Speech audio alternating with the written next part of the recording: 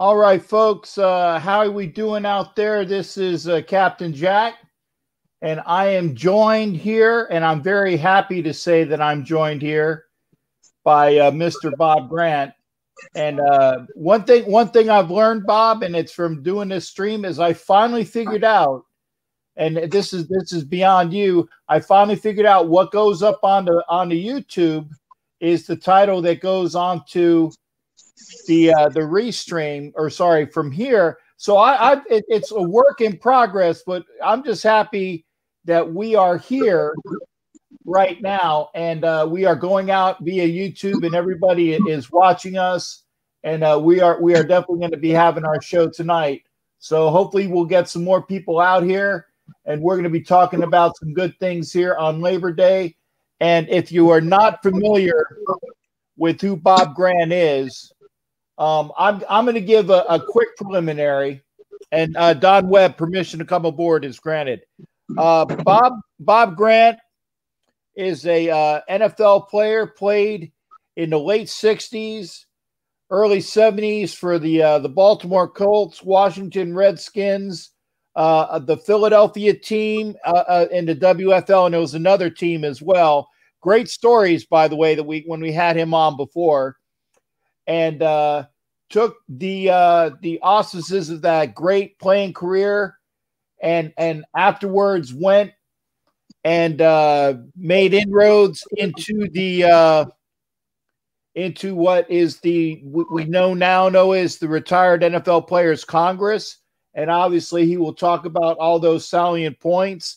Bob, you obviously were also a pioneer in the civil rights movement of the 60s. And I mean, you could talk about your NFL career. You can go back and hit some of the things that I might have missed, but I'd like for you to probably hit my highlights and talk about what is really important to you about your background and you being at the forefront of getting athletes with the right people for civil rights in the United States, starting back in the 1960s. Well, Cap, in 1963 and prior to 1963 and 1964, at the major universities in the South, there were no black players. That was during that time, apartheid, but segregation in this country. In 1963 and 1964, two schools decided that they were finally going to integrate college sport in the South. Those two schools were the University of Maryland, which was north of the Mason-Dixon line, and Darrell Hill went there, transferred from the Naval Academy. And then Wake Forest, south of the Mason-Dixon line in Dixie, the old Confederacy, was the first school, in the South, I guess. A lot of schools have taken credit for it, but Wake Forest and Maryland were the two schools that did it. There were four of us: Darrell Hill at Maryland, myself, and Kenneth Henry, Butch Henry, and William Smith, Dr. William Smith, now out of Boston at Wake Forest. There were obviously just 2-3 years before then, James Meredith had gone into Ole Miss, and that was a very difficult time there. Some months before we went in there, the church down in Birmingham, Alabama was bombed, in which all of the young kids were killed down there. I'm making this point because on some of the things I want to discuss today, here, I didn't see the civil rights movement in a movie, and I didn't read it in a book, and nobody told me about it. I lived it. I was in the middle of it. At Wake Forest University, we had some people who were on board: the president of the school, the coach, Bill Tate, the players on the team, and just a few students, a few of the faculty. Otherwise, there was no one that was on board at Wake Forest for what the dean of men at that time told me was an experiment that he wasn't really for, and I shouldn't count on him for anything. So I did not count on him for anything. I will capsulize, for everyone what it was like.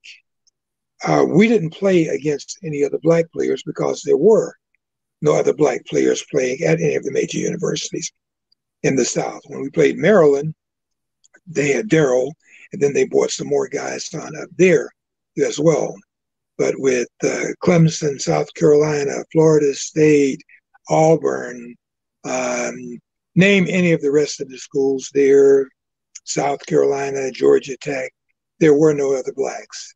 So whenever we went into a stadium to play on Saturday, we would look up in the stands and there would be no black people in the stands. And you all know how big football is in the South, even back then, when the stadiums were smaller for college ball, you would have 40 and 50,000 people in the stands. The only other black faces that we would see on game day would usually be the grounds crew, the guys who were raking the grass and cleaning up there. But that was okay. Quite frankly, it was a kind of difficult time in that we had, in the South, over on the white side, we had probably three different kinds of people. We had some people, few, I say, who were just downright racist. We had some other people who were really class conscious, and they separated black people and poor whites, not quite equally, but in the same way. And then we had some other people who associated freely with blacks, but they had to be very careful. Our situation on campus at Wake Forest is with the three of us, and then we brought on about three more guys the second year. Our life was, our community was the three of us the first year and the six or so of us the second year, and the other athletes on the team. In regards to most of the other people there, because of peer pressure, there were, I think we had counted them up one time, there were probably 26 people on campus who were relatively comfortable with us. And in other instances, especially if it was a female, we could say hello and they would start walking fast. So even if they were meeting us on campus, they go somewhere, boy, they would look in every direction except ours, and they would start walking fast, very, very fast.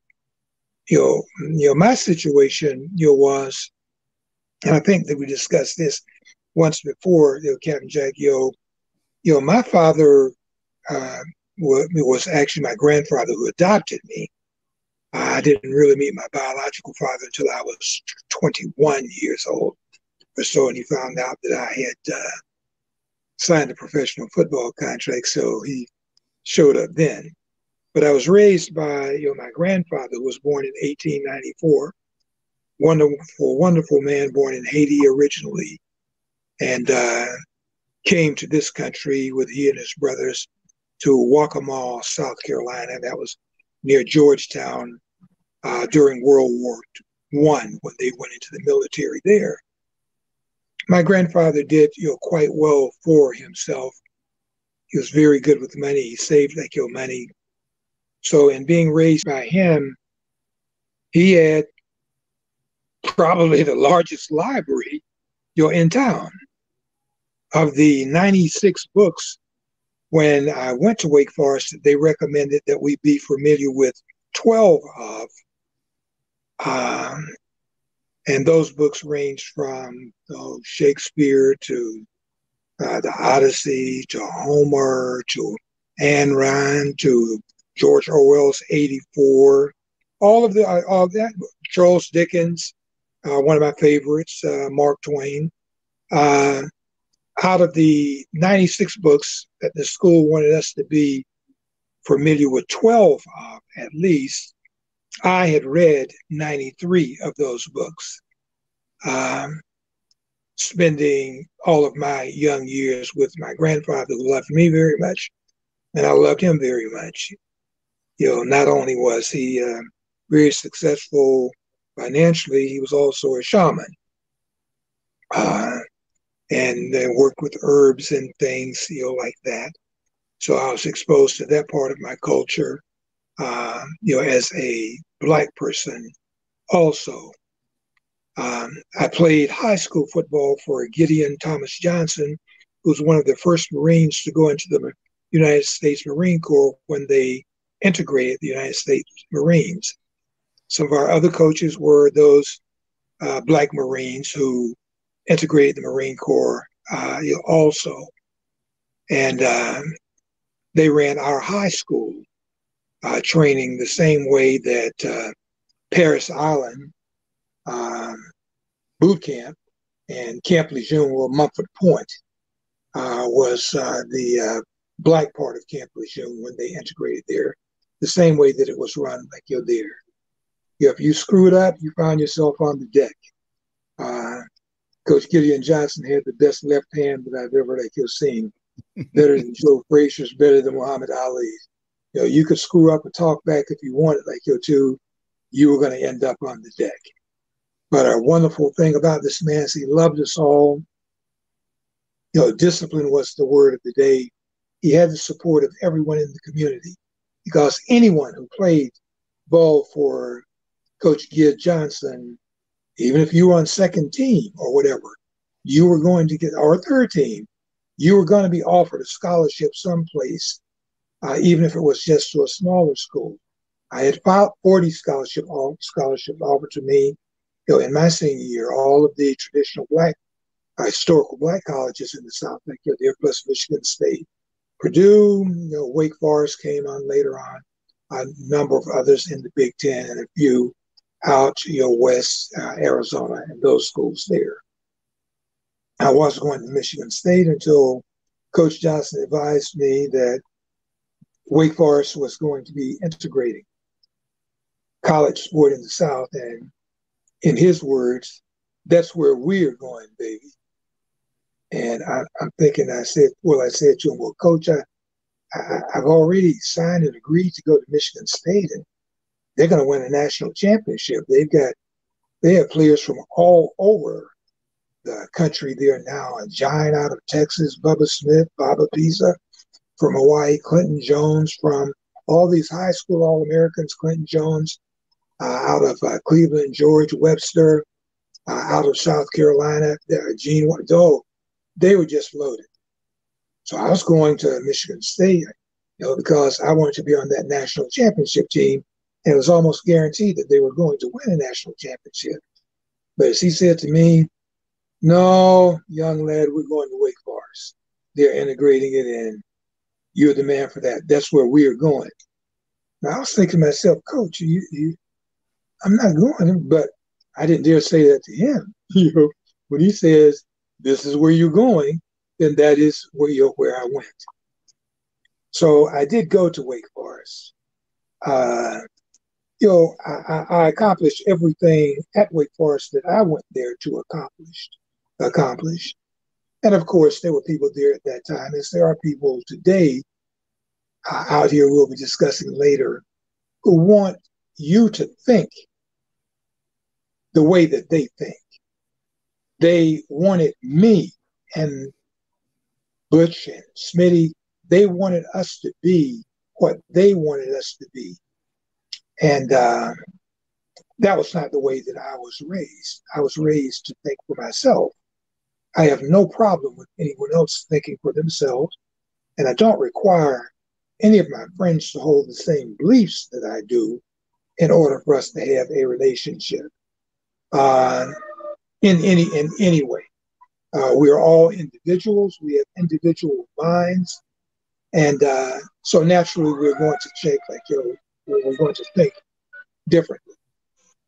But to make things short in regards to the college career, we were threatened whenever we were on the road going to play. The telegrams came and the letters came, phone calls came to us as Black players, to the coaches, and to the president of the school, Dr. Harold Trouble, stating if you bring those niggas down here, we're going to kill them.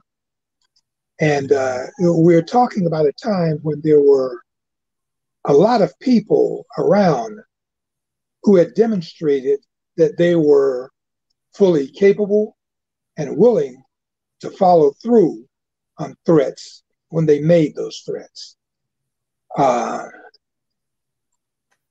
There's a lot of name calling, etc. Some from some of the players on some of the other teams. Some of the other players on the other teams were not that way. They accepted you just on talent. I don't hesitate to say that from the defensive line, I know that I dominated the Atlantic Coast Conference and the South during my years of play at Wake Forest, and ended up being the first player drafted, the first Black player ever drafted out of any of the major Southern universities into the NFL, the first Black player out of any of those universities to play in a Super Bowl with Baltimore. And I was the 50th player drafted when I came out in 1968. And I think that I was the second, I believe that I was the second lineman that was drafted. And I switched to the linebacker in the NFL. Second line defensive lineman that was drafted out of the major universities in the South. So obviously I had a good career. By the time I left Wake Forest, especially the last year, there were some disagreements with faculty and some other people. And I had no love for Wake Forest. They inducted me into their Hall of Fame after, I guess, some of my old teammates and a couple of the old faculty pushed for a number of years. They finally agreed to induct me into their Hall of Fame, but they made me wait until I was 60 some years old, when I think that I had earned the right to go in there probably when I was 20 some years old. But that was their decision. At Wake Forest today, which is a fine school academically, they still refuse, and that is from top to bottom, to acknowledge or let people know that they were the school that integrated major college sport in Dixie. I've even spoken with the president of the school. He claimed, presently, was a wonderful man, a great fundraiser, very smart man. He claimed that he didn't know that his university was the school that integrated. But I've noticed, excuse me, I've noticed that in the few times that I've been there, whenever they have introduced me, they always introduce me as Bob Grant, one of the first Black players to play for Wake Forest. Well, I was the first. Bob, I gotta ask, and trust me, I don't like to interject and cut people off, but you would think that by all the times that you've already spoken with the alumni and for Wake Forest, that somebody in their public affairs office would finally get that into the bio, that you were the first to do this, and that Wake Forest was the first school to integrate into, and I would relish not to say not quite the deep South, but definitely the South, to get things done.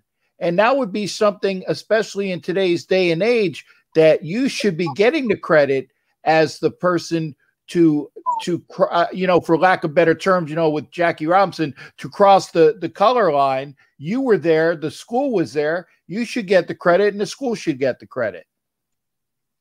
Well, as I said, Cap, I understand. I was an independent, educated person when I got there. I was a conservative then. I remain a conservative now. I knew Dr. King. I knew Malcolm. I knew Mr. Lewis. I know Mr. Jackson well, because we, being the point of the spear with the four of us who were playing in the South, all of them, Stokely Carmichael, all of those people, they would come through from time to time to see us and take us out to lunch. And they always try to bring us on board, to bring us into the NAACP or CORE or SNCC or things like that. But being raised by my grandfather, I didn't join groups. I just went out and I did my work. And the work that I did with my two roommates and then three more coming on, like by ourselves, with the substances that were thrown in our faces, literally from a Dixie cup from time to time when we were going onto the field, bodily fluids and other things. I didn't let that get in the way because I knew what I was after and I knew who I was. But the situation was I never marched in any of the demonstrations. With Mr. John Lewis, I talked with John a long time, years ago, and I was telling him that, my grandfather had always taught me, if someone hits you, I would be very disappointed at you if you did not hit them back. Even if you have to run after you hit them back, you defend yourself. Always defend yourself.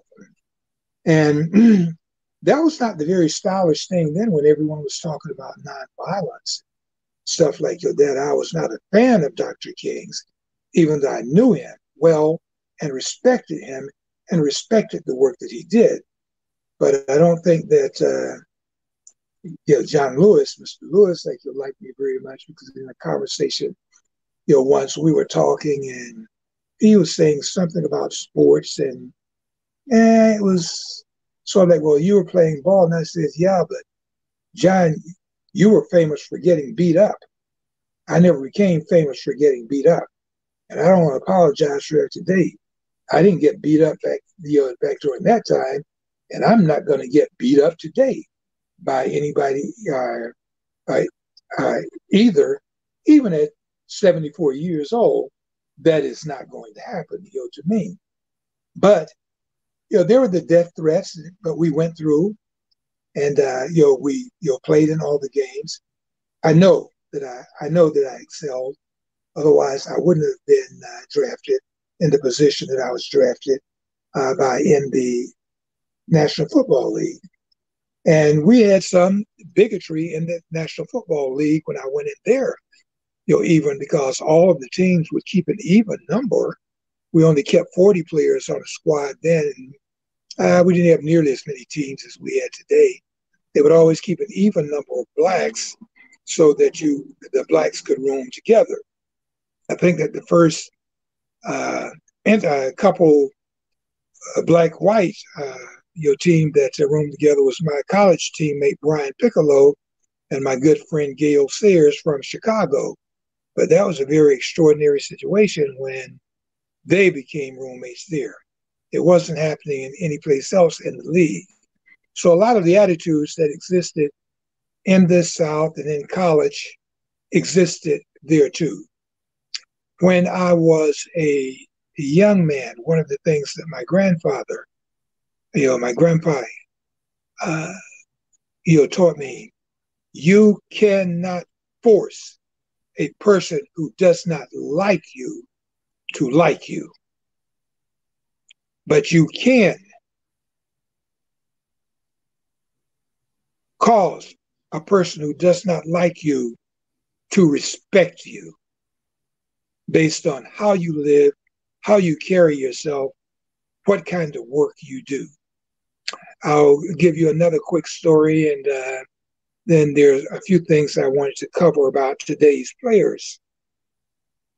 And I told you this, once before, when I was a very little kid over in North Carolina, probably maybe 6 years old, I went to the bus station, which was segregated. It had a white side to the bus station and a black side. The black side for the bus station was one small little room with very uncomfortable chairs, very comfortable chairs on the white side. If you wanted something from the concession stand and you were colored, which is what we were called then, we would go up to a little cubby hole that was cut out in the wall, and you would tell the man who was on the other side of the cubby hole what you wanted. If it was a magazine or a comic book, at that time, you couldn't touch the comic book to look at it before you paid, or until you had paid. You paid, and then if you touched it and you were black, you could not give it back. In regards to food or anything like that, they would just pass that through to you through the little cubby hole. So I think that I was around 6 years old, and I was there, with an aunt. And one of my favorite things was grape drink. I grape drinks, soft drinks. And I asked her if I could have a big grape drink. And she said yes. So a huge drink cost 5 cents. And the bus station was the only place, or the pharmacy, the drugstore, where they had a little canteens. You could sit down if you were white, and you could eat there, but you had to go to the back door if you were black, and you had to eat whatever you were going to eat in the parking lot out back. So she gave me my nickel, and I went up to the cubby hole, and I asked the man. He says, "What do you want?" I said, I'd like a big grape drink, please." And he says, you have any money? And I said, "Yes, sir." So I took my nickel and I put it on the counter, and I slid it up. I had to reach up. When he came back with the drink, he accidentally turned the drink over and spilled almost half of it before he could turn the cup upright. So he's looking at me, and I'm looking at him. I'm a little 6-year-old kid. I don't know what to say. And he says, go ahead, take your drink. Go ahead. So I said to him, I said, you spilled my drink. He says, "You little nigger, take that drink and get on out of here." So I took the drink and I went back. I was sitting on this hard old wooden bench with, my aunt, who actually became a sister because my grandparents adopted me. But I was crying, and she says, "What's wrong with you? You wanted a drink. I got your drink. Now what's wrong?" So I says, "That white man spilled most of my drink. He poured most of it out." She says, "Well, he gave you the rest of it. Didn't he? Filled it back up?"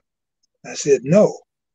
So she took that cup, which was a very dangerous thing for her to do it. She went back to the window there, and boy, she was raising her voice and yelling at him, which you couldn't do when you were colored at that time.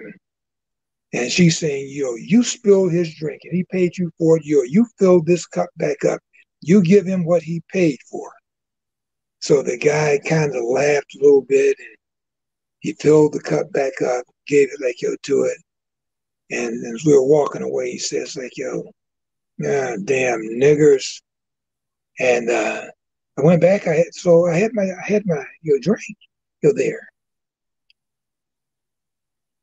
A lot of years later, I'm 20-some years old, and I'm playing for the Baltimore Colts. I was back there to see my grandparents, and I went over to the bus station because a friend of mine that I'd gone to high school with by that time in 69 or 68 or 69 was in charge of the baggage at the bus station.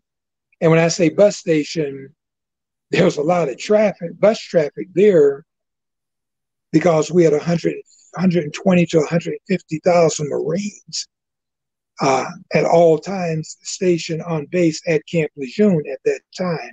So their travel back and forth, buses ran 24 hours like your day, and then you had the regular people in the city and the county there like you as well.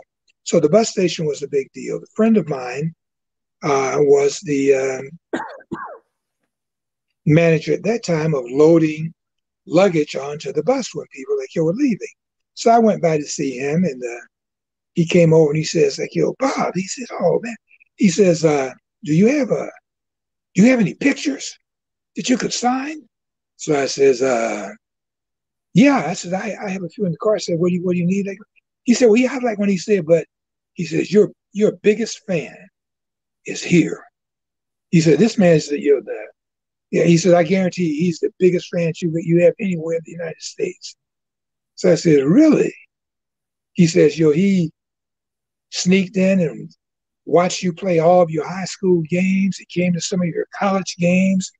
He says, and in his office here, he says, he's the manager of the bus station now. And in his office, yeah, I knew that was coming. Okay. He says, in his office, he says he has 3 of his walls is covered with nothing but articles and pictures about you from the time you were in high school all the way up to today. He says he gets newspapers from Baltimore everywhere. So I says, oh, okay. So we got the pictures and we went in, and there was no one in there. So he says, let me go and get him for you. So he went and he came back with this man, and I'm looking at the man when he walks in, tall, slender. Man, it was the same man that had spilled my drink when I was 6 years old and called me a nigger, a little nigger. He ran over to me, gave me a big hug, and all 3 of his walls were covered.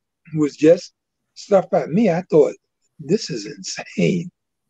Ran over to me, gave me a big hug.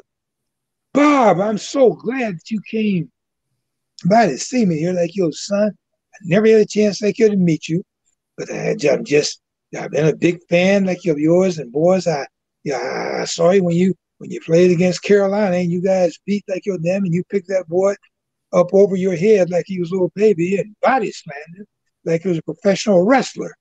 And so I'm looking at him and I'm trying to make like sure, and sure enough, it was the same man. And I thought to myself, should I tell him who I am and that I was that little kid and what he did? And I thought about it for a while he was like, talking. And I thought, he's not the same man. He has changed. He was one person many, many years ago, etc. But that's not who he is like anymore. So I never brought it up, to him. But anytime that I was in town there, if I were to see my grandparents, if I was there for more than 24 hours, he would know some kind of way. He'd make a call to my grandparents like, I said, Bob, come down here, or let me buy you lunch, son. Don't come in here without seeing me. You know how much I care about you. People change. And I learned that a long time, before that killed that. Another traumatic experience that I had when I was, I think about 6 or 7 years, like you also, we went to a grocery store there, and, you could not go inside if you were colored unless you were going to buy some groceries. If you wanted a soft drink or something like that, we had to go to the back door. And the store was Kellum Brothers store. So they had meats and seafood and lots of canned goods, kind of like a general store there. So I was with my grandpa one day. We had left the barber shop, and were going by Kellum Brothers General Store, and I asked my grandpa. I said, "Yo, Grandpa, can I have and you know what, Cap? Can I have a Nei grape drink?" And he said, "Yeah. I think we can arrange that." So we went around to the back door at Kellum Brothers, and we knocked on the door, and somebody came back, and he says, the teenage boy that was said, what do you want? So my grandpa says, give us a Coca-Cola and one of those big Nei grape drinks. So they brought it back out, and another man brought it back, brought the two drinks like you out. So there's a little thing on the back door there which you could open it yourself.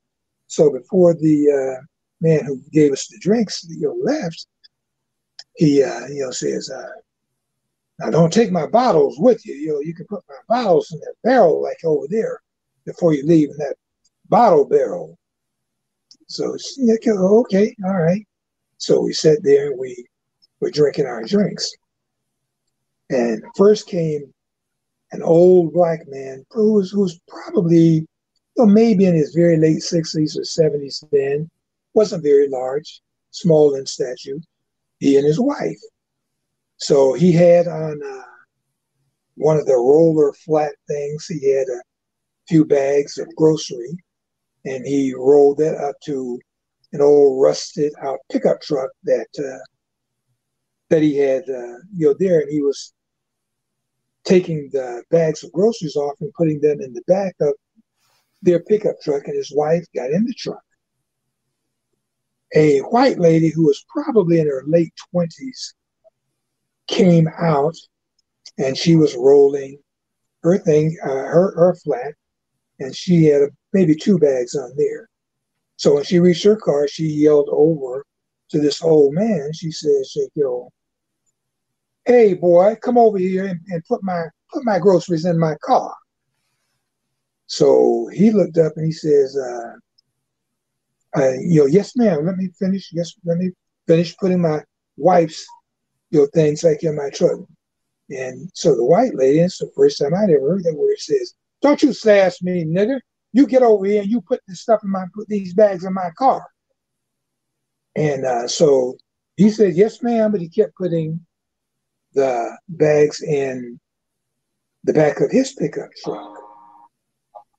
So she yelled at him and called him a nigger a few times and et cetera, and told him to get his ass over there. And about that time, there were a group of maybe four, or more young white men came. They were probably in their late teens or whatever. They said to her, because she was yelling and screaming, "What's the matter? What's the matter?" And she says, "That old nigger sassed me." So I'm standing there with my grandfather, and they went over, and they just started beating this old man to a pulp. He was down on the ground, bleeding out of his mouth and nose, and they were still kicking him. His wife was in the car. She was screaming with her hand over her mouth. There were other people who were looking and stuff like too. And I'm wondering to my grandpa, I'm thinking, "Grandpa, why don't you go and help him?" And I don't know what I was going to do. I kind of took a step forward, and I was about to say, "Stop. And my grandpa put his hand on my shoulder, and he says, "No, don't move. Just be quiet. Just stay right here."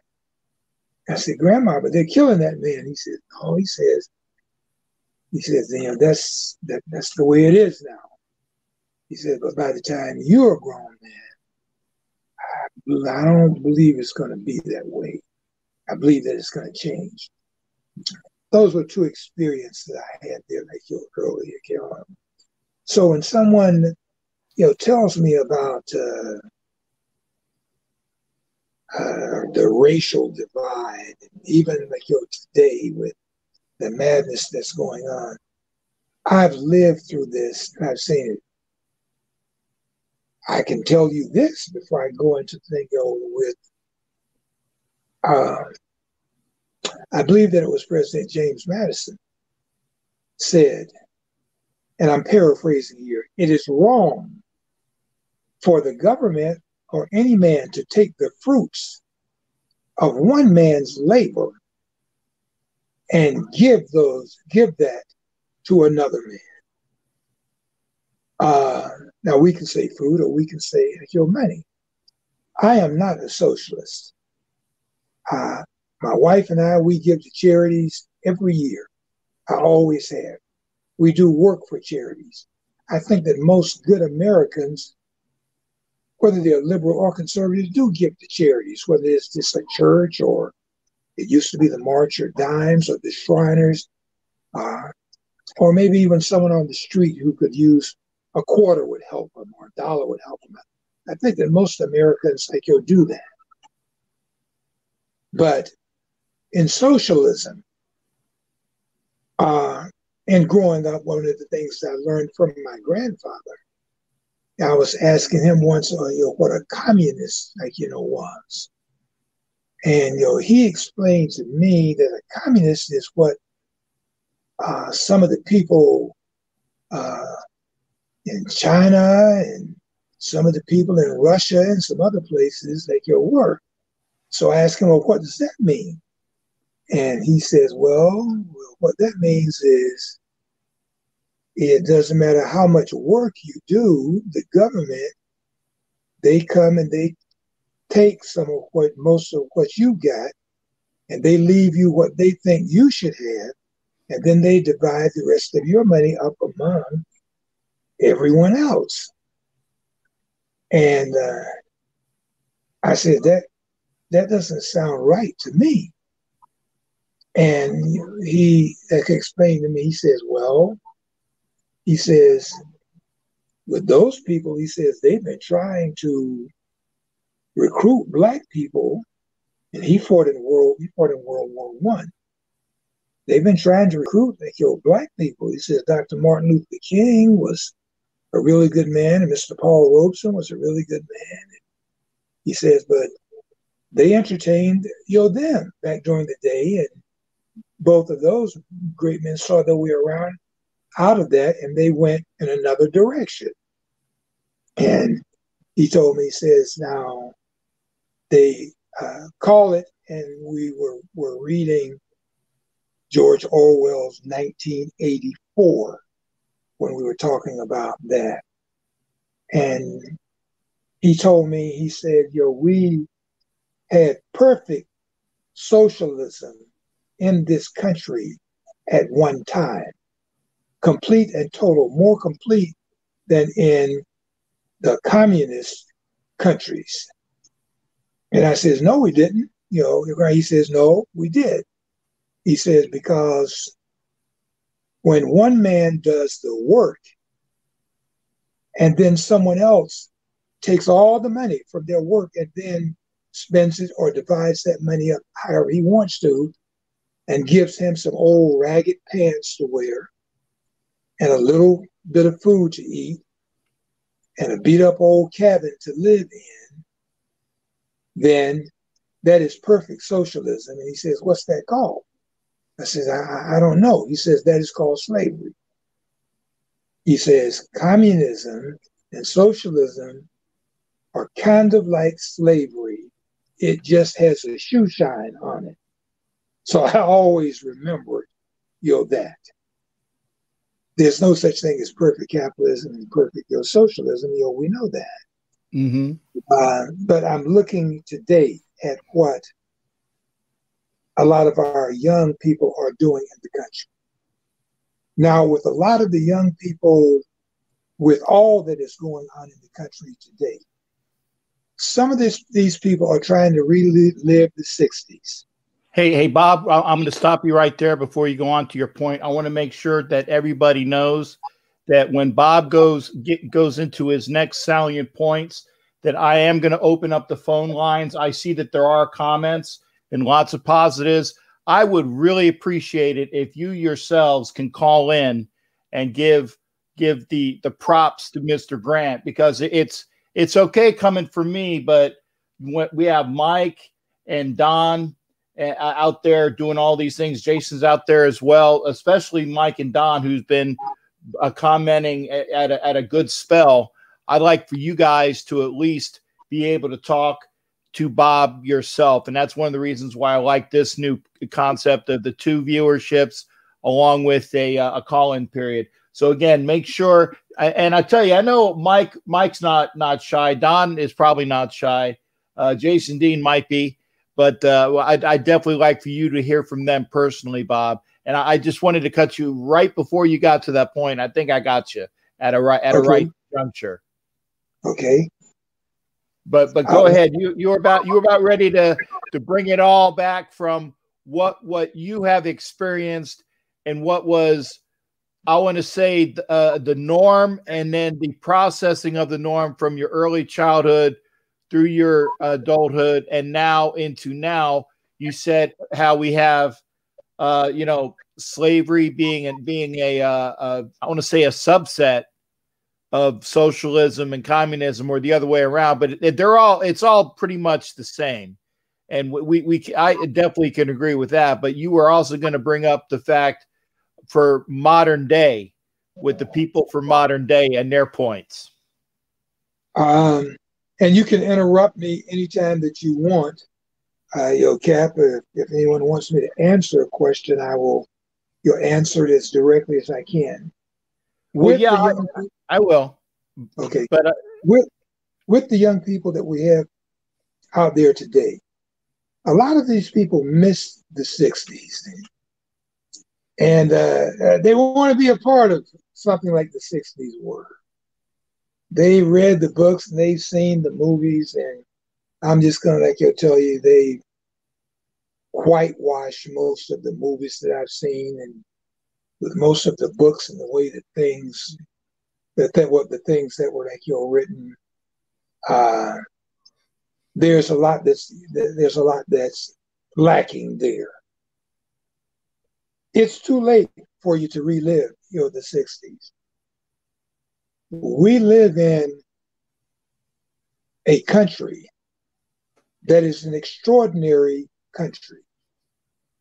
We live in a country whereas we are supposed to have free speech. You have to be kind of careful today if you're conservative, because if you go out on the street, we have some of those kids that are all dressed in black, they'll beat you up or hurt you, or worse.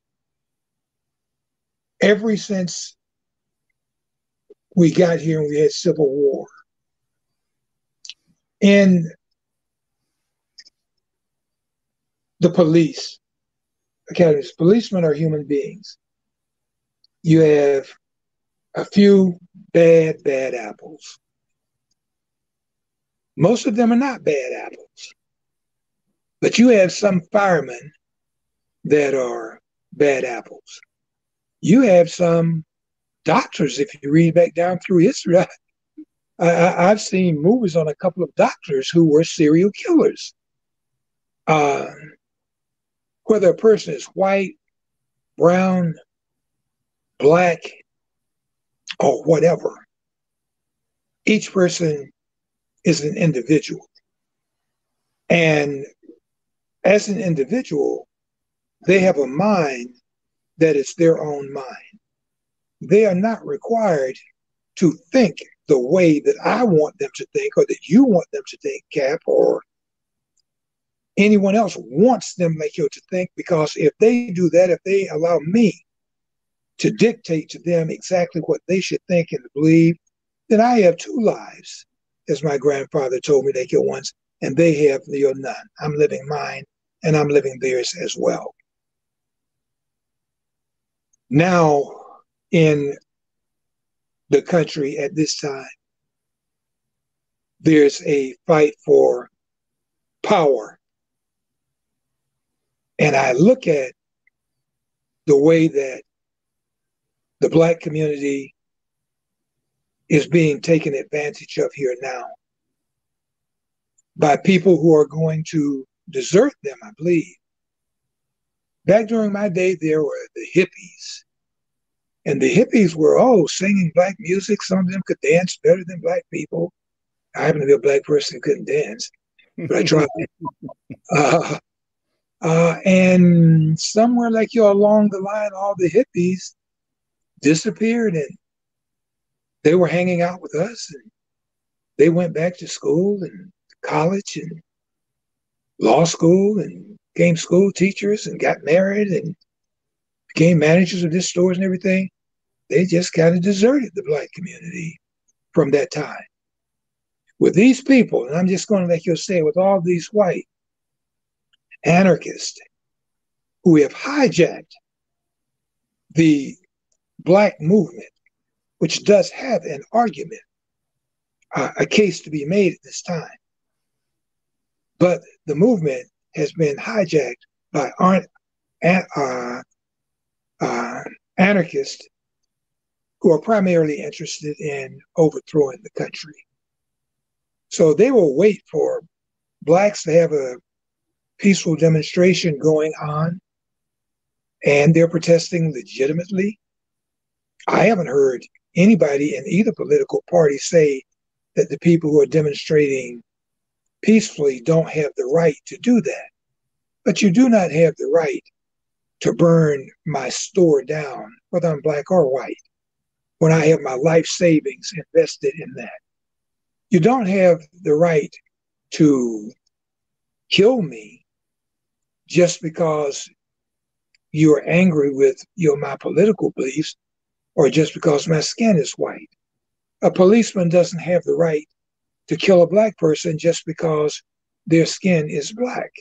And I'm going to address the police situation before we get out of here, before we get through this deal today. People have lost control, and they are being sucked in to this power play.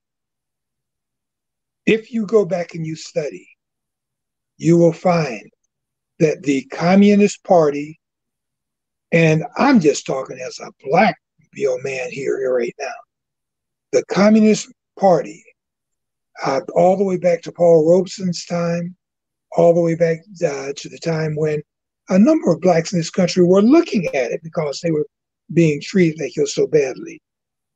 They stated that the way to conquer America would be through a racial divide. They knew that they were never going to conquer the United States with missiles or with war. If they had thought that they were going to be able to do that, they would have started a war. They would have gone and did that years before. But I fear that through some of the people that a lot of us don't see exactly who they are and what they're afterwards. I believe that they may have found some allies. And for the first time in my life, I'm looking now, and I believe that a minor race war to some degree is possible. With Dr. King, the progress that we've made so far and everything, we didn't make that progress by killing other people. If they think that these policemen today are bad, well, they should go all the way back to the time of Governor Wallace and Governor Maddox and Mr. Strom Thurmond, George Wallace, and a lot of other people, George Lincoln Rockwell, whom I had a direct confrontation with in 64, 68. And I think you can find that on the internet, at Wake Forest. We're going to have to be very careful here. And I would say to the young black people who are out there, those white people that are running around out there with those black bandanas and stuff, they're going to desert you. And they're going to leave you out there by yourself. And they're going to just disappear the same way that the hippies disappeared on us, years before. Now, before anybody says that, well, you're an Uncle Tom, your police are killing people. I like to talk facts.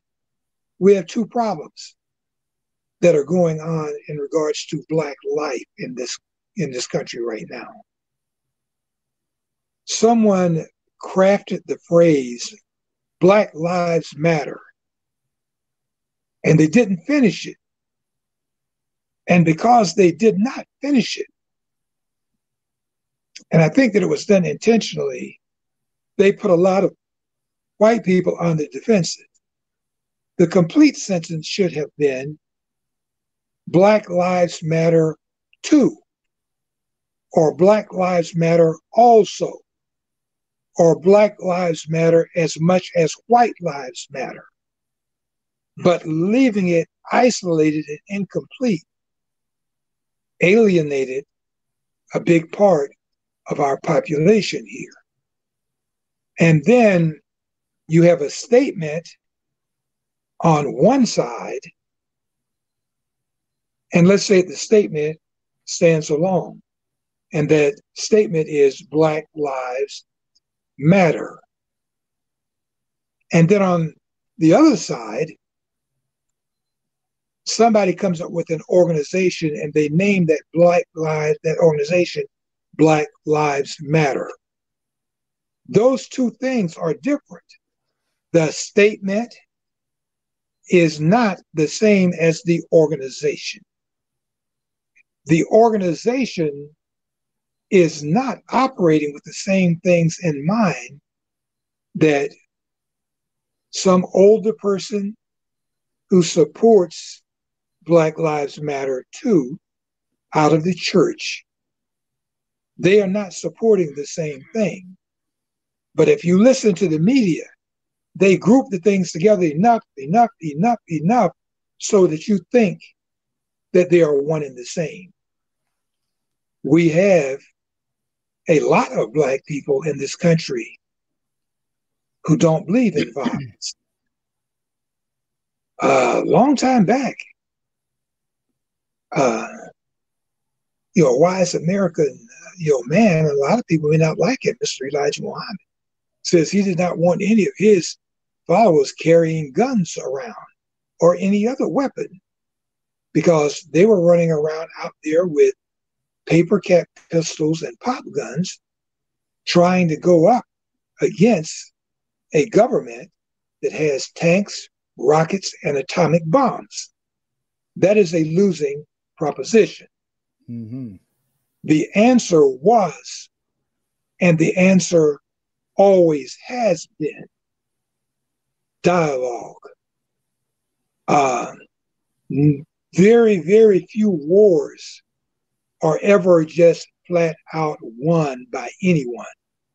At some point, people have to come to the table to sit down, to work the peace out, to negotiate a peace. That takes dialogue in order to do that. We have people in this country who are capable of doing that. But they have to remove their egos and they have to remove politics from it for that kind of conversation to take place. Before I move on to our athletes, I would say, this. Cap, can you tell me who the leader of Chinese Americans are in this country?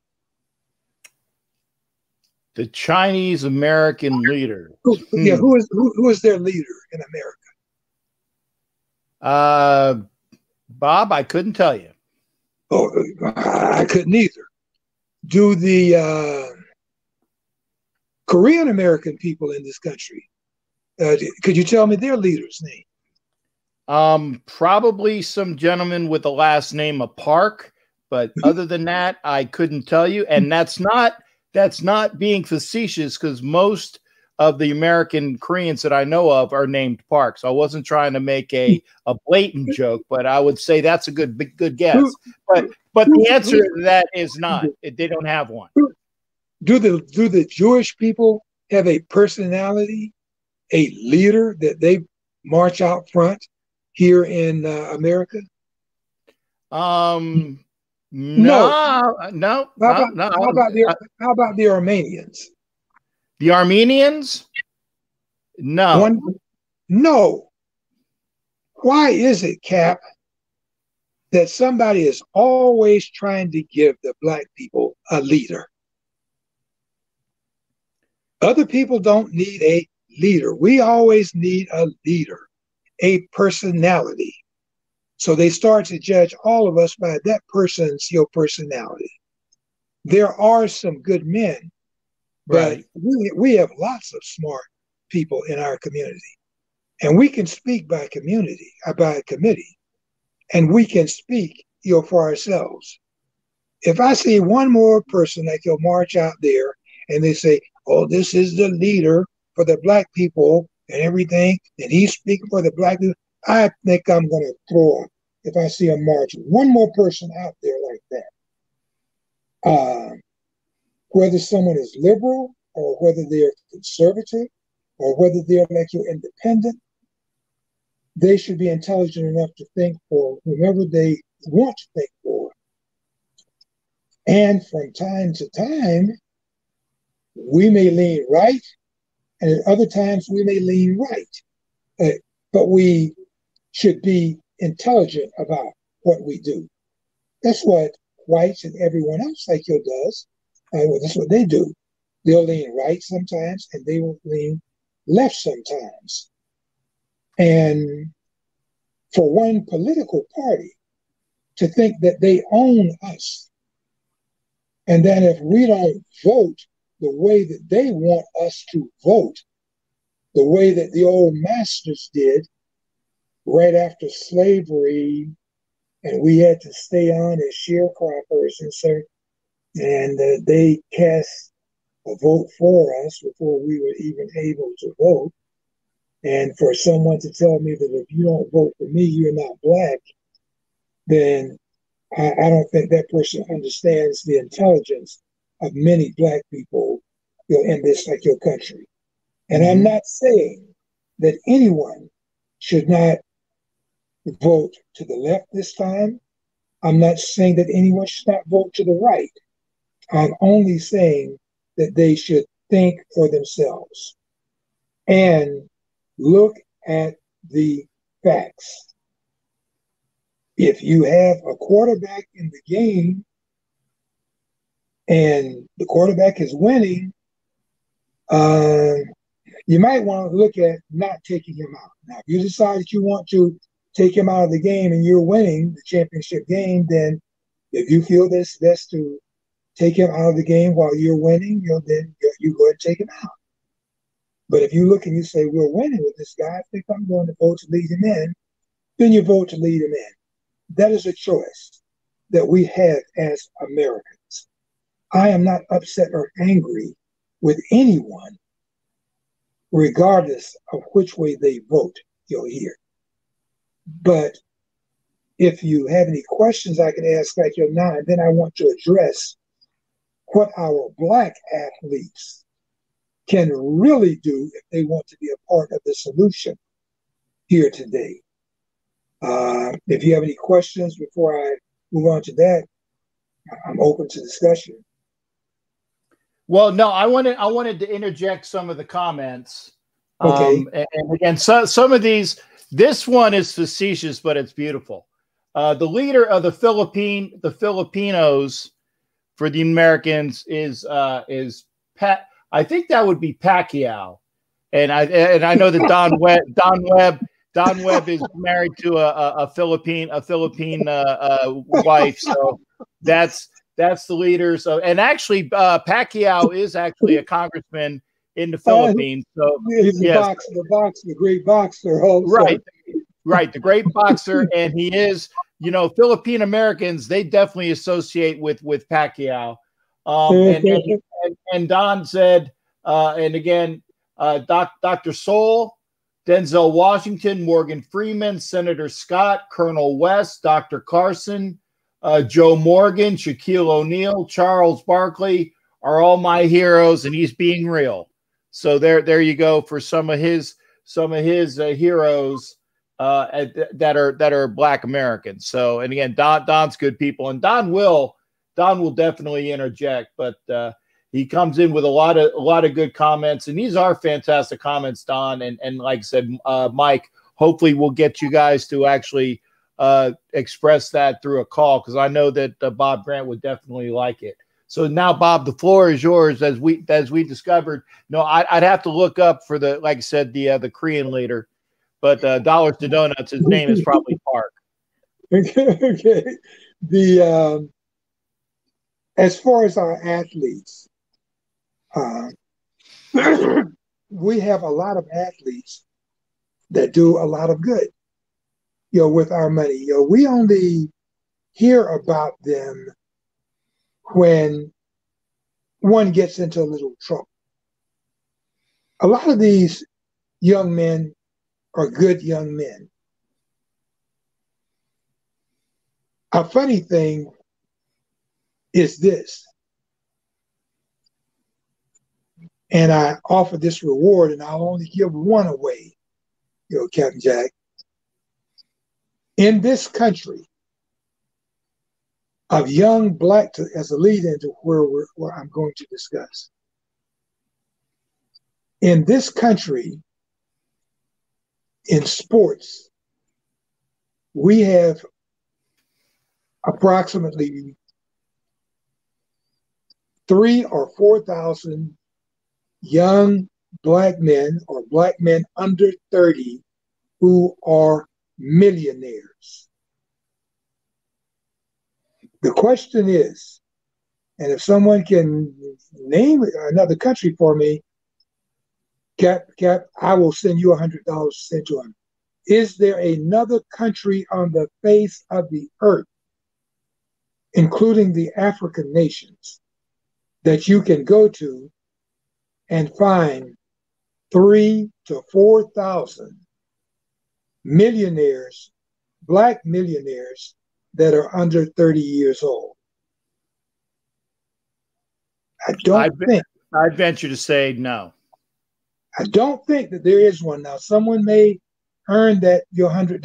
I want proof, but I don't think that there's another like your country. So let's look at our athletes, and let's look at just how powerful they are. There is an old saying, and I hope that I won't get in trouble for saying this. Money talks and bullshit walks.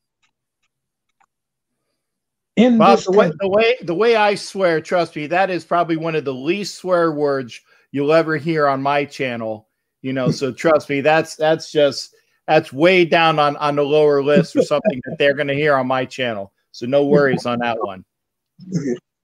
In order to live and prosper in America, the things that we need, and somebody's going to say, oh, well, we need shelter, and we need to say that. In this order, which is what I teach young kids when working in the inner city schools and teaching the literacy classes that I've been teaching for a couple of days a week for close to 20 years now here in Los Angeles.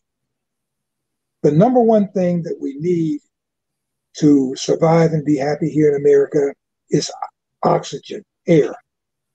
Take someone's oxygen from them, and they're not going to be very happy very long, because they're going to be gone in a matter of minutes. The next thing that we absolutely need, number two, would be water. We can go for a while without water, but we can't go for weeks and weeks without it. The next thing that we would need, number three, would be food. We can go longer without food than we can go without water. And of course, we need relationships and shelter, but if you've got money, the next most important thing that you need if you are to enjoy life on this planet in America, is money. You need money to get food in this country like you're primarily. You need money to get shelter like you're here. You need money to get the things for your loved ones that you need. You need money to help your churches if you're out. You need money to give to like the different charities. You need money to get a car to get to work. You need money to help your grandkids out who are in college and go to school. So it would be water, so it would be oxygen, water, food, and money. Money equates as power. If you don't have money in this country, you can demonstrate all you want to. You can do whatever you like you want. At some point in time, they're going to shut you down. They are going to come and get you. And it doesn't matter who's in office, Republican or Democrat. If you get too crazy, they will not let you overthrow the nation. They will come and get you. And they will kill you. And all those kids that are out there in those white bandanas and those black bandanas and stuff now, they're going to run away and go back home to mama and daddy. But our black athletes, I'm going to and I think I won't be too far off on any of these numbers here. In the United States of America, we have somewhere between 35 and 39 million black people today. Out of, they say 340 or so. With the illegals who are here, we really have 360 or more. I would say, let's say we have approximately 35 million black people like you're here. Most people don't know that of the 35 million black people that we have in this country, we earn approximately $1.5 trillion per year. That's $1.5 trillion. If you break that down, that would be around $43,000 earned for each black person, man, woman, child, baby in America. If we could get together and set aside 5%, 1 nickel out of each dollar, keep 95 cents, and set aside collectively 5 cents, a nickel out of each dollar. At the end of a year, we would have right in the neighborhood of $75 billion. I didn't say million, $75 billion. Every year that we did that, we would have an additional $75 billion. What can you do with $75 billion leveraging it? I could go to any bank or they bend over backwards, any of them. If I would say, we're going to deposit a lot of this money in here with you guys. We could purchase, putting 25% down, we could purchase $225 billion in real estate every year. $225 billion every year, which means we could actually just buy up some cities or some big parts of some cities. Instead of going out there with these crazy Antifa people and burning things like you're down. Let's buy the neighborhood instead of burning that neighborhood down. As far as that is concerned, with that kind of money, we can go downtown and buy 2 or 3 skyscrapers every year. And of course, we're not as mean as people have made us sound through the years. We would be good if we were landlords. We would rent to anyone.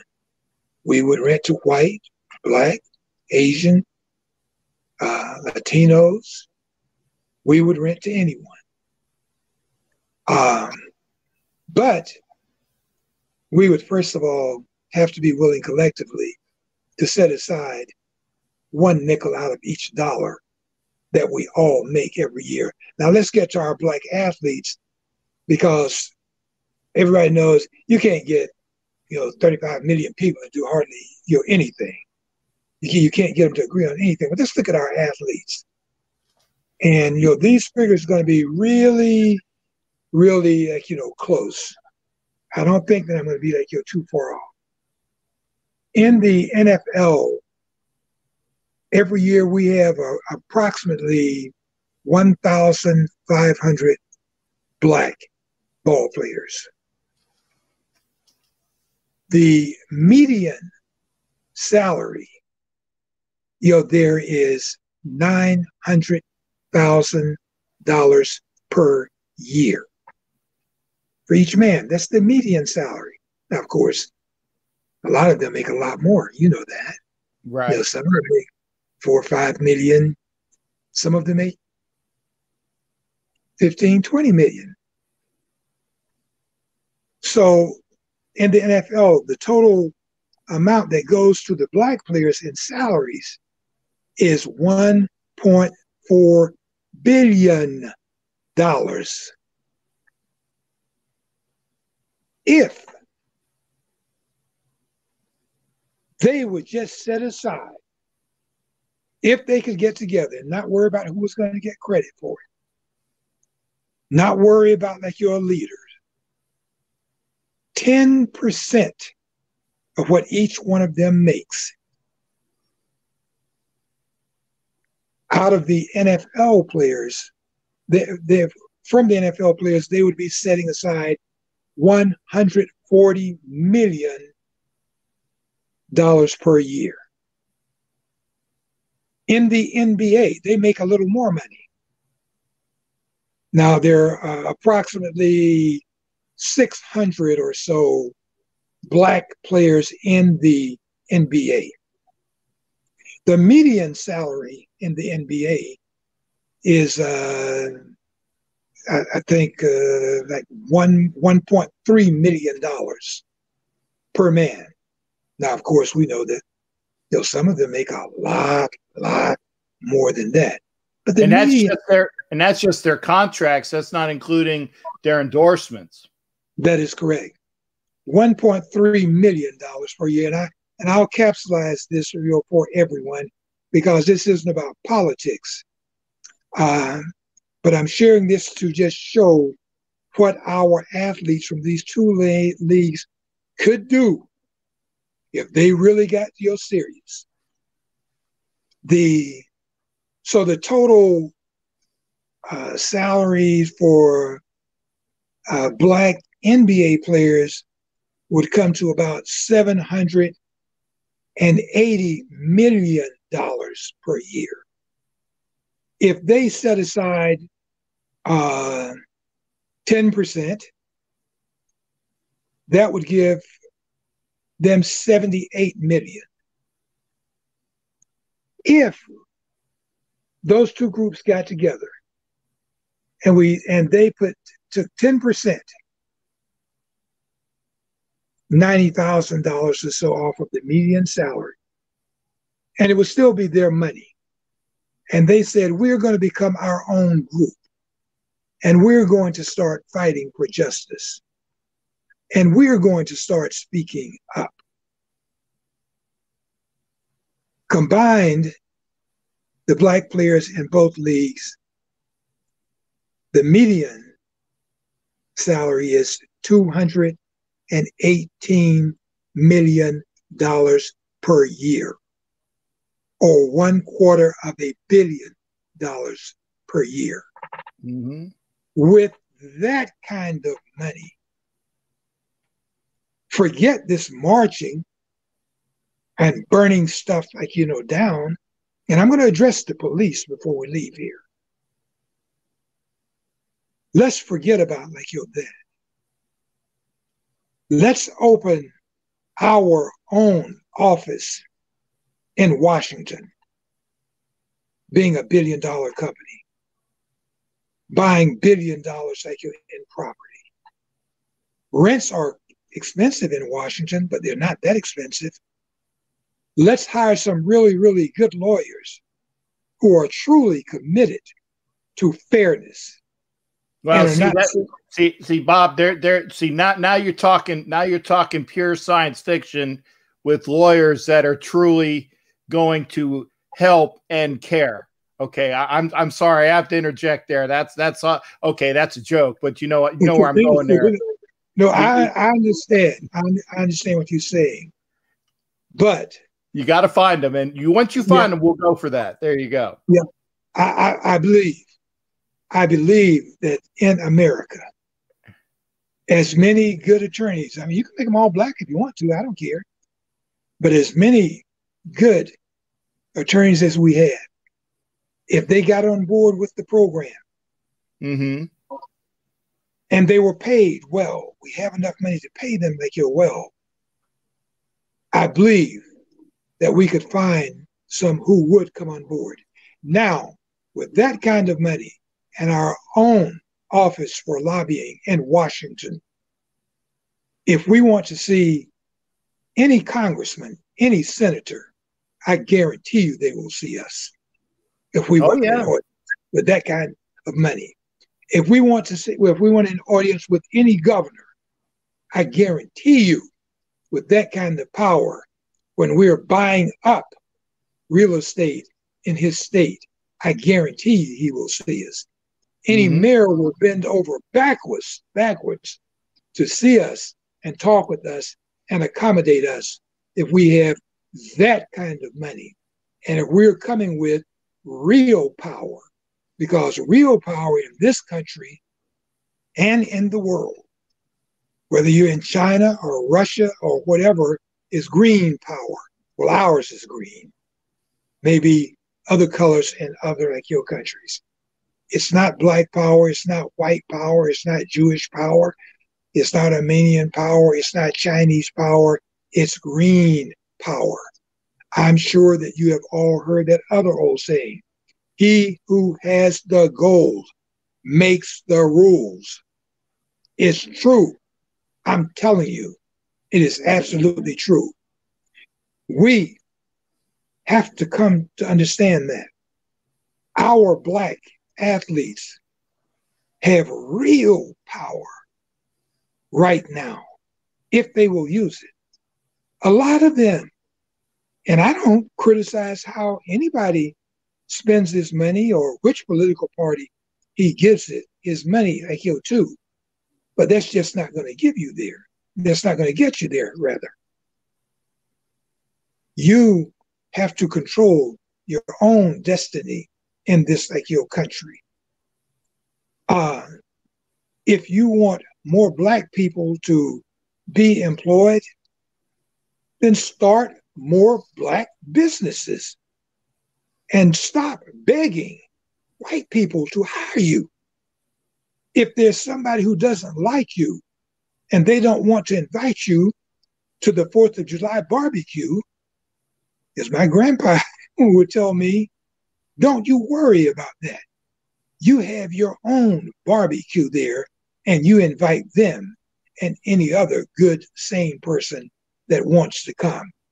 What you're going to find once you start operating that way is just as there's some good people of all different colors, there's some bad people of all different colors. Now, finally, what I would like to address, and at the Retired Players Congress, we have met with Los Angeles Police Department. I don't tell them what Lake Hill to do. We've spoken forthrightly to them. They've spoken forthrightly to us. This is not the time or place to share Lake Hill that. But I will tell you this. When we look at the police department, no, let me say it. Let me say it this way, not police. When we look at in case we have a lot of my younger brothers like you on the streets, and I've been in Cabrini Green, Chicago. In my younger years, I spent time out there like you on the street. I mean, I'm hoping there's not a hell, because I have no chance of my getting into a heaven, with my younger life. But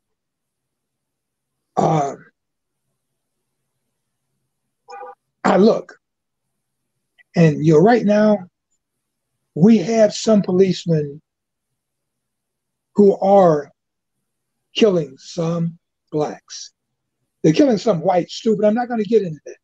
Mm-hmm. Actually, they're killing a lot more whites. They would have to, because there are a lot more whites in the population. But yes, there are some who are killing. And I presented this to one of the top commanders with LAPD, and he had to agree. I'm looking at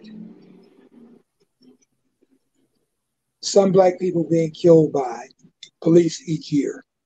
Some wrongly, some because they're shooting back and they've broken the law. I'm not siding with anyone. What you have to realize is, when it comes to policemen, we have some guys who get on the police force because it is a great job. And if you can make some very good money. And if you can last long enough, you'll get a really good pension.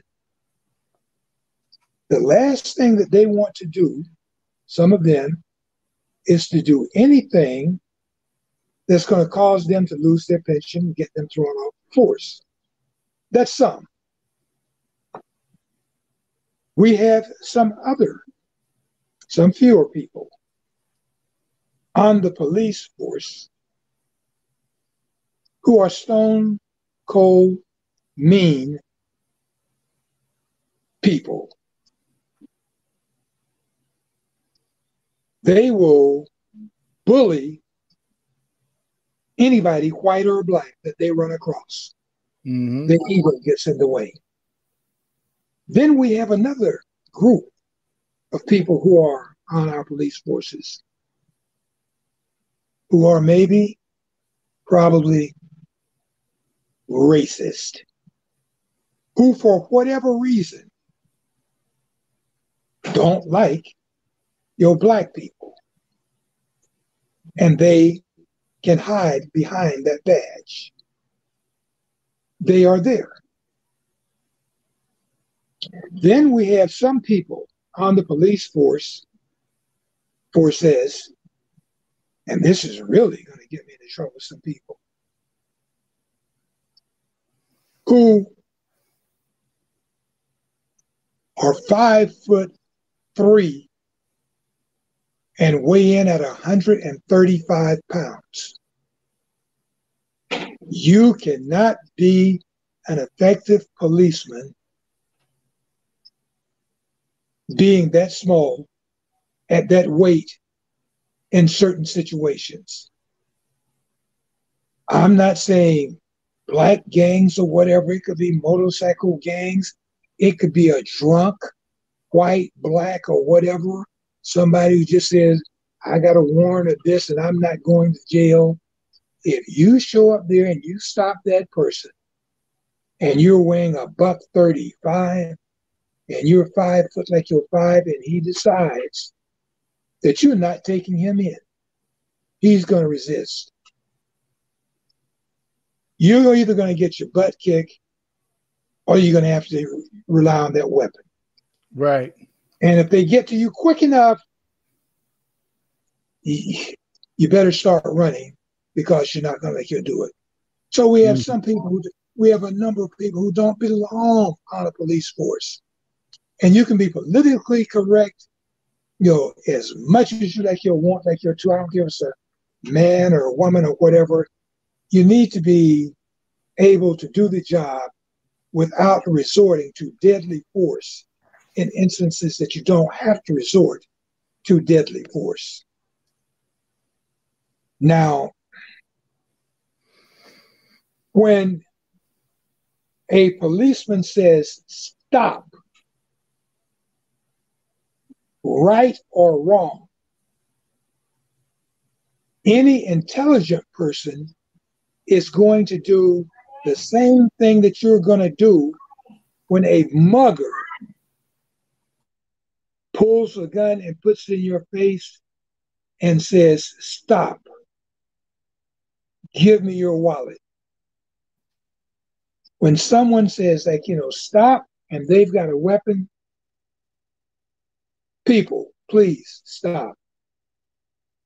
That's not the time or place to argue, whether you are right or wrong. Argue when you get to court. Make sure that you come out of that situation alive, because you may run into one of those few policemen who is a bigot if you are black.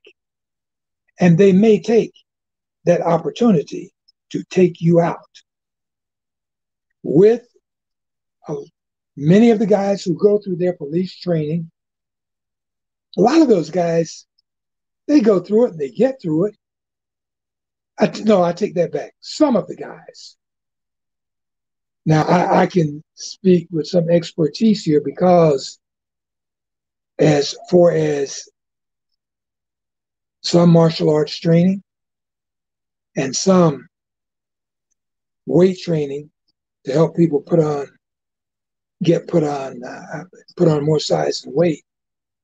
Years ago, I trained some of the guys from that old LAPD crash unit. And those were some bad cops. They were bad cops.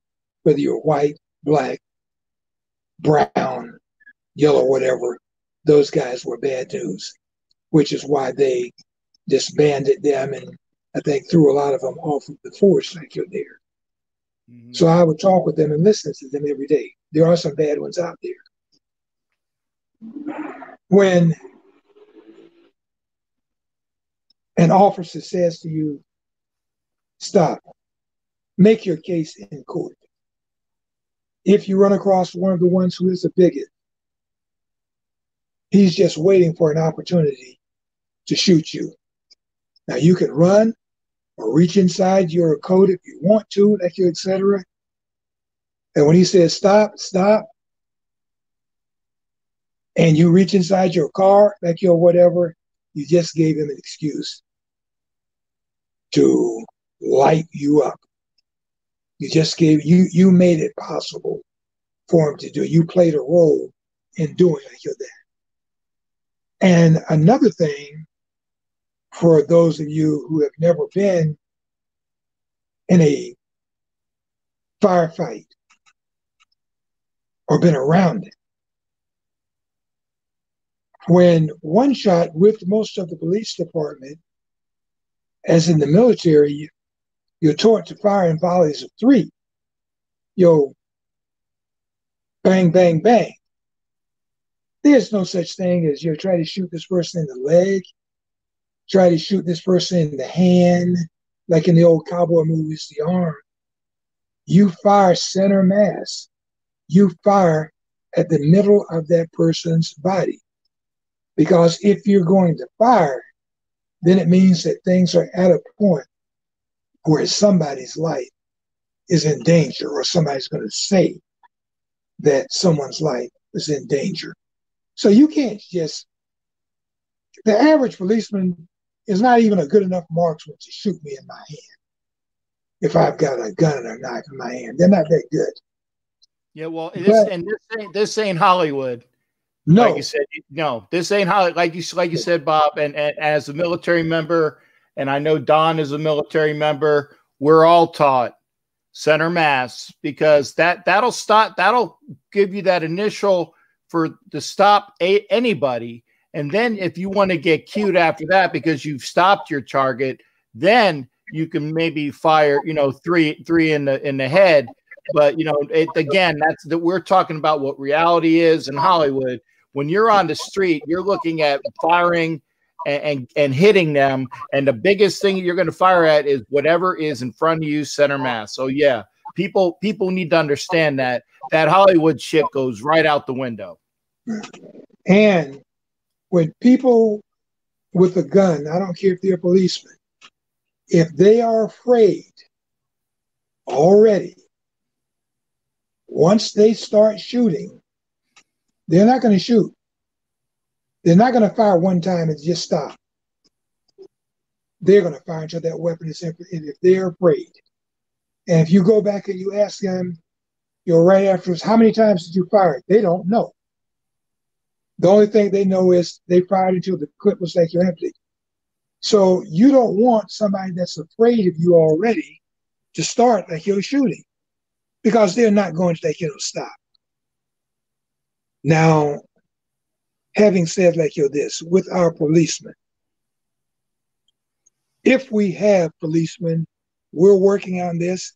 If somebody wants to hijack the idea, steal the idea, please go ahead. If someone is a bad policeman, it's not just a one-time thing. You do not have to make your case against him there on the street. Make your case in court. But this is what you can do. If you feel like a policeman, even in a traffic stop, has been out of line, you can drive directly when you leave there. I have done it. I've done it. You can drive directly. Make sure you get his name, his badge number. You know about where he's at. I'll ask him, where are you based? He's got to tell you. I have driven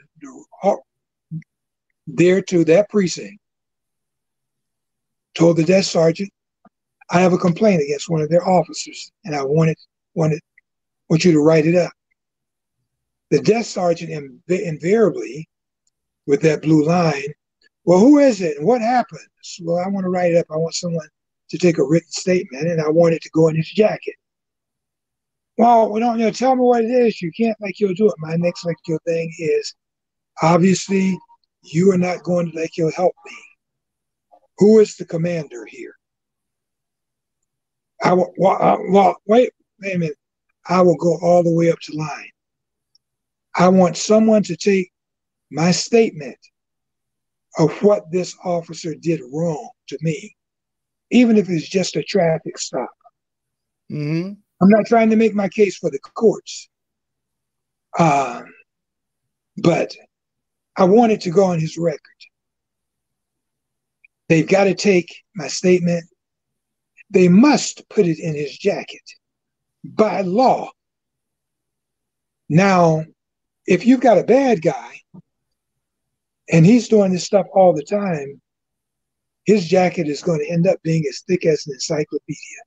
Mm-hmm. They're going to look at those guys at the end of each year. And those police departments in those cities are going to see a lawsuit coming. And union or not, they may have to negotiate this with the union.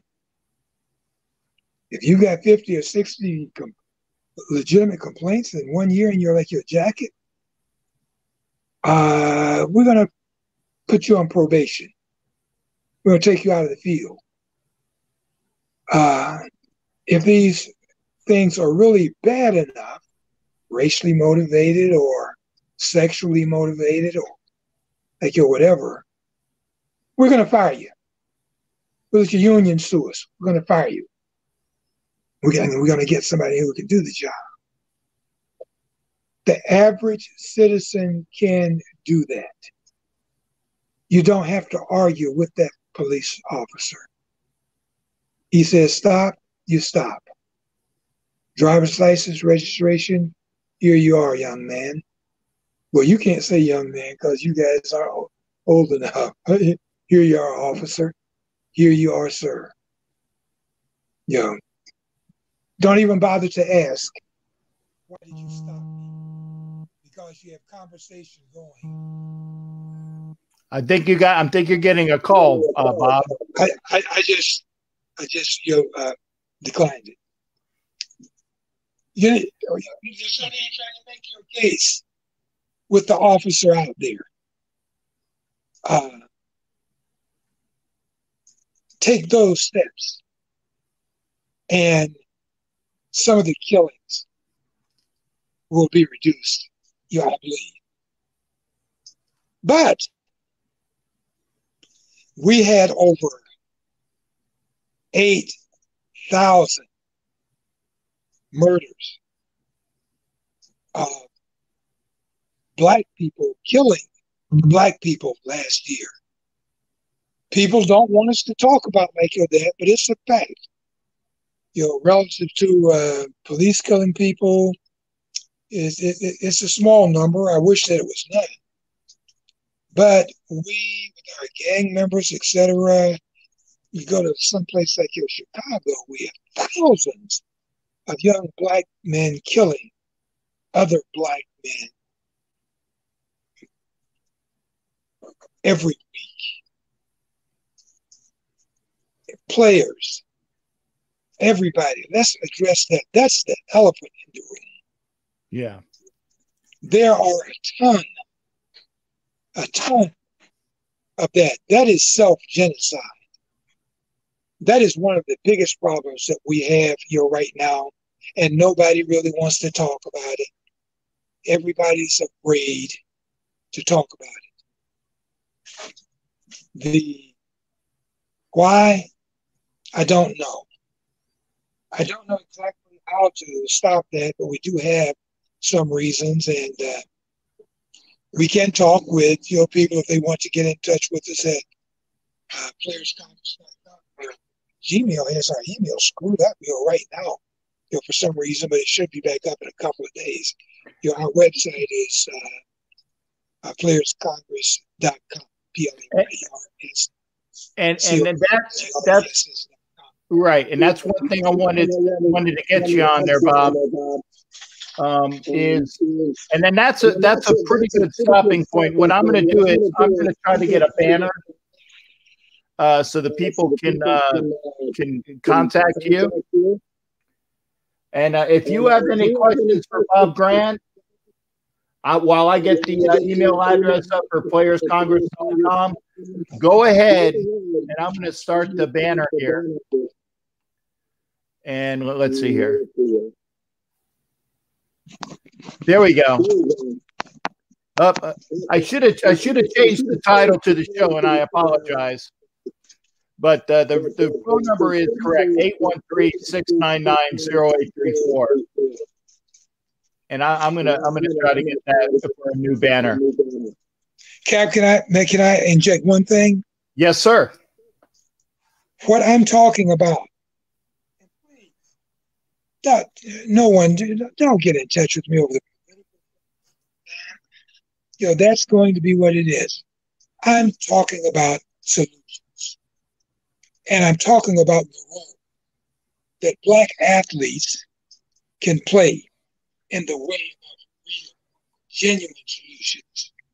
And instead of the owners of these teams caving in and giving money to these other causes, let's put some money into some causes that are deal with real solutions.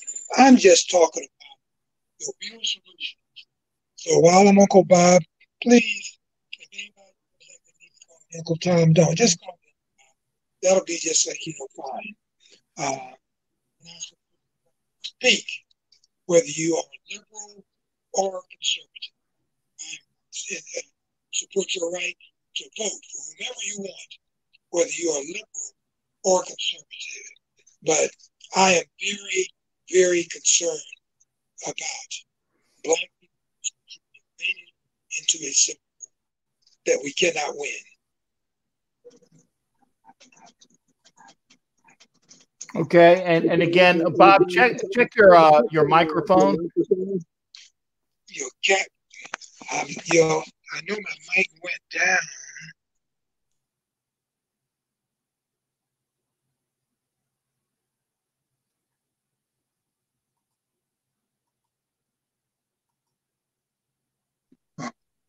I didn't touch anything. I'm trying to turn my volume back up, and it's not letting me do anything. Okay. So can you just take it from here, and we'll talk another time?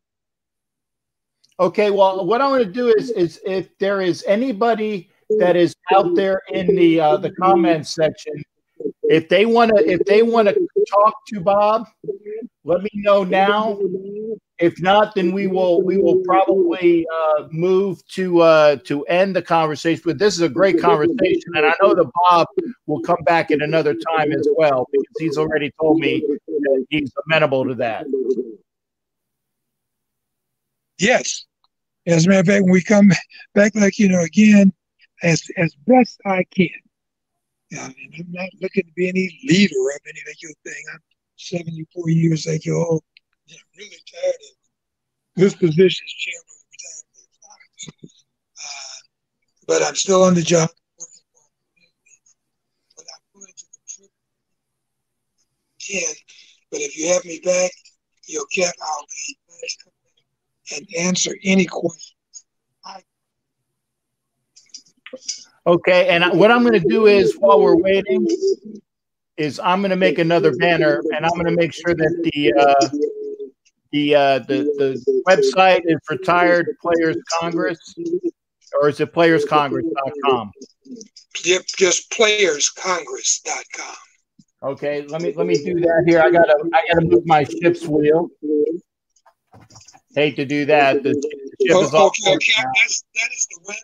That is the website. And if they want to write us directly, it's real simple. Players Congress at playerscongress.com. Okay, I'll do that. Hang on.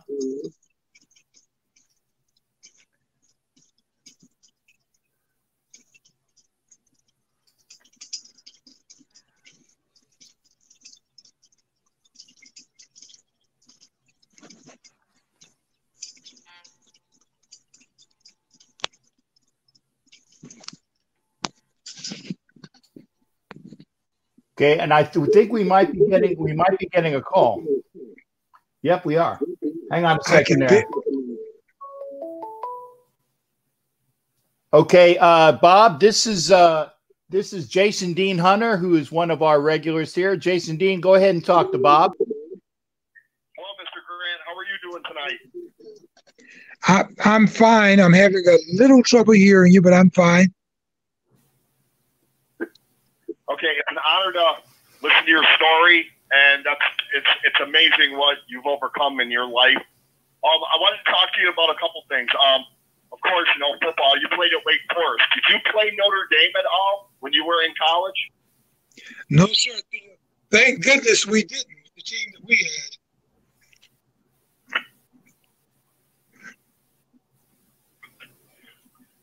Jason, now, I have another question. I see that you played for the Washington Redskins. What do you think about this name change? And what do you think is your opinion of what the name should be going forward? Well, with me personally, I mean, the people who patronize the team and the owner of the team have made that decision. Cap, I'm walking around. I'm going to try to plug in to see if I can make my speaker come up. Okay, Bob. But I can with the I don't really have like an opinion on it. It's not my team. I don't own it. Daniel Snyder owns the team, and since he owns the team, I think that it's up to him and the league. And I don't care about the political correctness. The Redskins didn't bother me, but if it bothers some people, I guess he just did.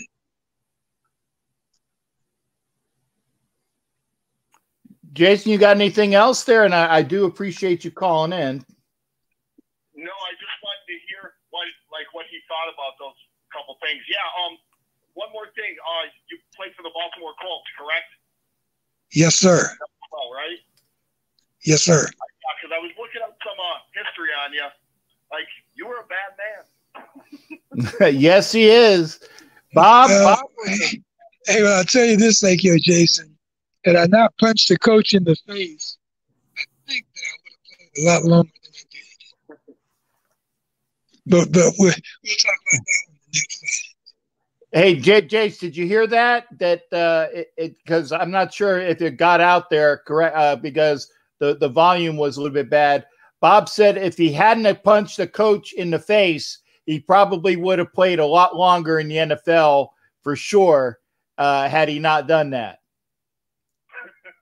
Well, the coach probably deserved it, Mr. Grant. He probably deserved it. Oh, he did. He did. Bob and I have already. He's already told me that story, and yeah, he definitely deserved this. And like you said, and Bob, I hope you can hear me.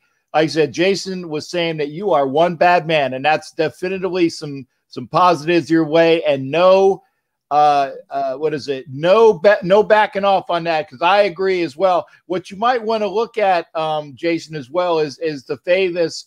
Is it the Mongo pose that you said, Bob? Bad Mongo or big Mongo? What was the karate pose that you had for the Colts that you had in that one picture? Oh, the magazine they could hear. You know, they did an article on me when I was teaching martial arts during that time, and well, they used to. The guys at Washington used to refer to me as Mr. Moto. Mr. Moto was one. Right, Mr. Moto. That was it, and that's a badass pose too, Bob.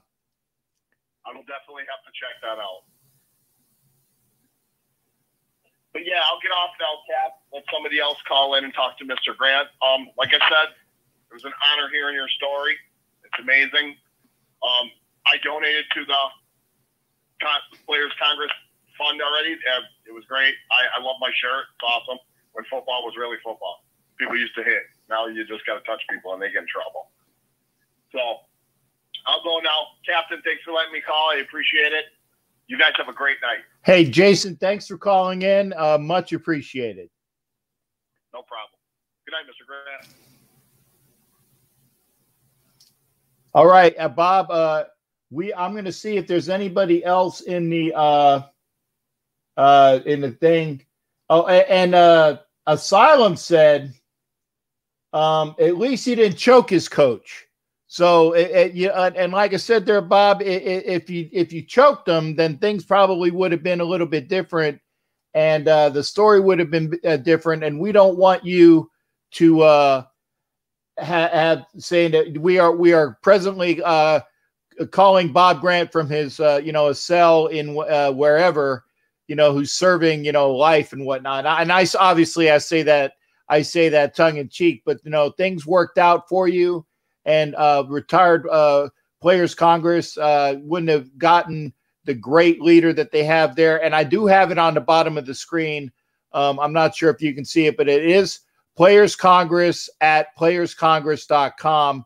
Immediately, if I'm not mistaken, that is for email directly to you. Are you still here, Bob?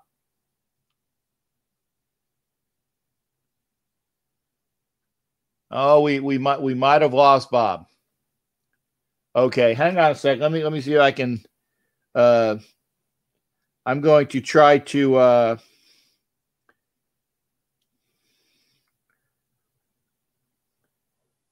See if I can still. Okay. Okay. Oh, there he is. Good. We still have you. I'm glad, Bob. Okay. Did you get a chance to hear what I was saying? It's Players Congress at playerscongress.com. That's your email. Yes, and they can grab T-shirts at playerscongress.com. That's right. the web. Right. And Jason Dean, actually, when I was telling you that we had the contest, if I don't swear, and if I don't swear, then I win. And I was saying, hey, you go to either playerscongress.com or Shoes for Kids. And actually, Jason Dean did both. He went and he bought a shirt from playerscongress.com, and then he also sent some money away for Shoes for Kids. So Jason Dean definitely did a double in support for your causes as well. So he got a great T-shirt, and I'm sure Jerry was happy about the money coming to Shoes for Kids as well. Good man, good man. And Don Webb was saying my ship is off course. Who is the XO? When I had to move the ship's wheel, but I'd like to be able to type, but the ship's wheel was in the way. So we definitely, I hope I didn't run aground anywhere, but if we were in deep seas, we're okay. But I don't think we're good. Don wanted to talk with you, but he was saying that maybe the audio would not be the best, but Don as well as Mike will definitely be coming in here at another time when you're on. So we'll make sure. And again, I thank you for spending all this time with us as well, Bob, because again, you can't say more realistically things that happen unless it truly happened to you. And sharing your thoughts and sharing your experiences of growing up and all the things that you went through, and then putting the time to take away with the numbers that you had. Again, you are in charge of the playerscongress.com, putting forth the numbers that you put forward in like median salaries and all those things like that with the athletes of today and what they can do if they so wished to do that. It is, I don't want to say it's mind boggling, because I mean, it makes sense, but it's up to the athletes to figure out what they want to do and how much forward that they wish to push these causes. They do have power, Cap. And I don't care if they're in China, here, or whatever. They have to recognize the power that they have. And that power is the money that they're making. And again, there's no other nation on earth where a black man, and you said those 3,000, 4,000 millionaires? Yep. Yeah, 3,000 to 4,000 millionaires that are African-American that are putting or could have the wherewithal literally to put their money where their mouth is. Yeah, that's right. And I don't want them to send it to me. I'm too old for, to try to lead something like, this. I did my part back in the 60s. Now it is their turn. Yes, sir. Yes, sir. And again, Bob, and I want to say this as well for Raider Nation. Bob Grant is already a member of the Black Hole. So he's already with us here. So you have a fellow member of the Black Hole with us. We're going to say, hey, and I'll tell you what, we don't know what's going to happen this season. But in 2021, the Raiders are back. There you go. There you go. And as long, I tell you what, Bob, as long as I'm living and breathing, and I am continuing to make carbon dioxide from oxygen upright, and I will be out there hopefully in a post-COVID world, hanging out with you, so we get a chance to hang out together in one of these wonderful events. And then obviously, anytime you come to Florida, you know that you are duly welcomed here. So, and I want to say Don Webb and Mike Serra, Jason, Ken Asylum, all thanking you for your time here for the interview, sir. And we will definitely make it another time where we can make sure that everything is kosher, good to go. And we'll definitely enjoy spending some more time with you at another time as well. Yes, sir. I look forward to it. All right. Well, again, Jimmy was in here, but he was just kind of pissed off that his Islanders are losing to the Lightning. But he was listening as well. But he's more of an Islanders fan than anything else right now. He gave it to me when they finally beat my Flyers last week, so I understood where his head was at.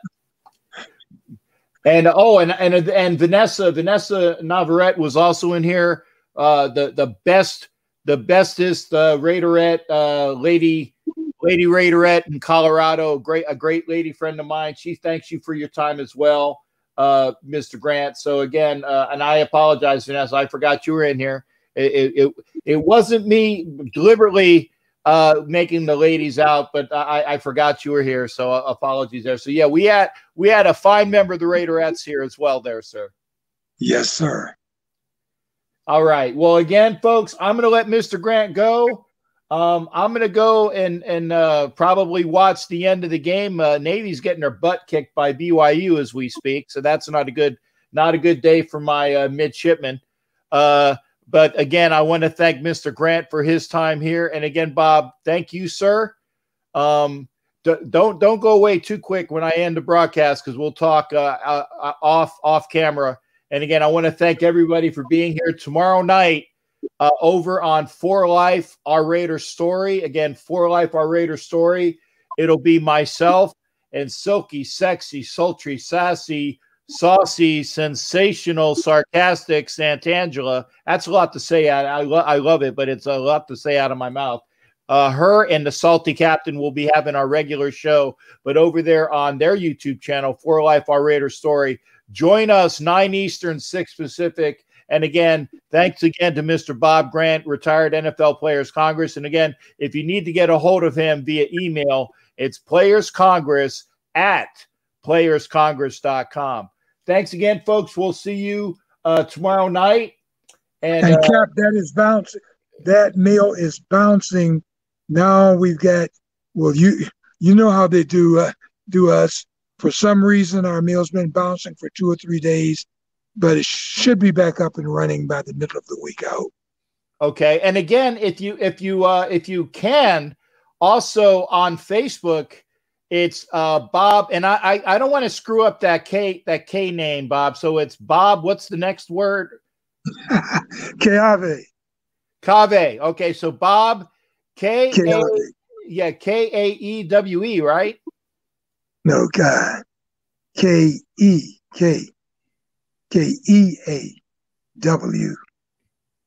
Okay. Again, so I go to the source on that one.